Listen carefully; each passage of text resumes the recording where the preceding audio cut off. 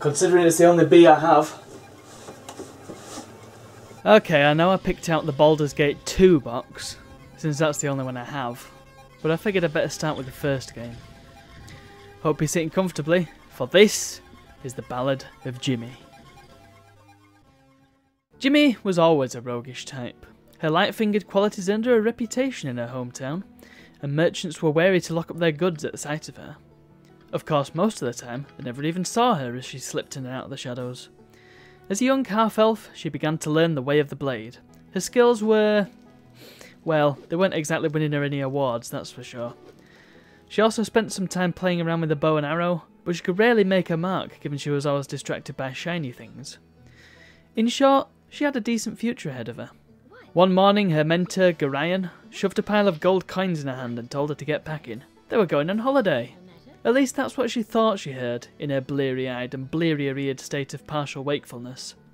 She popped over to the tavern and, for the first time in her life, bought something with good, honest coin. Instead of getting her things together as requested, though, she got distracted once again by the promise of cash money. Specifically, someone in the town had lost yet another book somewhere in the cowpen. After trying to beat the information out of the locals, she started her journey to find... whatever it was. Some bodice ripper or other tacky romance pulp, she suspected.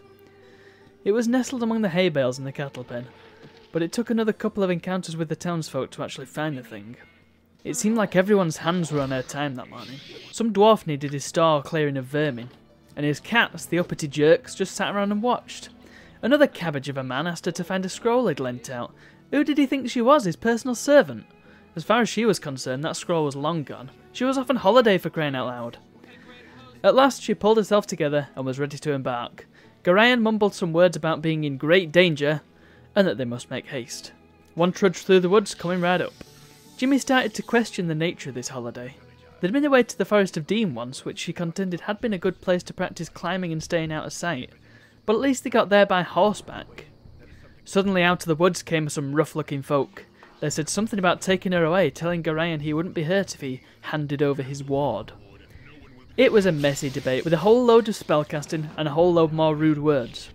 It was pretty spectacular up until Garayan met the receiving end of a longsword. Jimmy was left alone to trudge through the woods. She'd been told to head north towards an inn.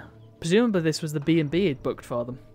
After a little while she found she was being followed by a few ruffians, but they apparently didn't mean any harm, just here for the company. Together they forged their way up towards the friendly arm in the vain hope that someone would tell her just what was going on around here.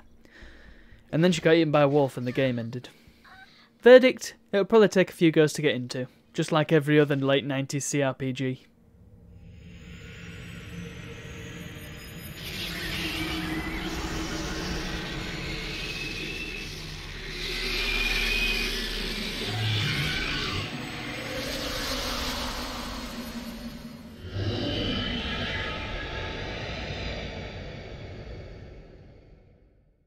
Yeah, rip.